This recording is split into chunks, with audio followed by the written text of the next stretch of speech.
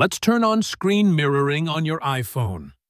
Now, if you want to mirror your iPhone screen to another computer, a TV, or any other external screen, you can easily do so right from your iPhone. The first thing we'll do is head into Settings, and then scroll down until we get to General. Next, tap on AirPlay and Handoff. Now, AirPlay is basically screen mirroring. That's Apple's version of it. So, I'm going to tap Automatically AirPlay to TVs and switch it from Never Over to either Ask or Automatic.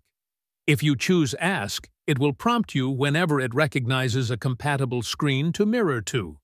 Now, let's hop out of here and swipe down from the top right corner of your iPhone. You'll see two overlapping rectangles. Tap on that. It will bring up the screen mirroring option. From here, if there's any compatible device available, it will show up in the list.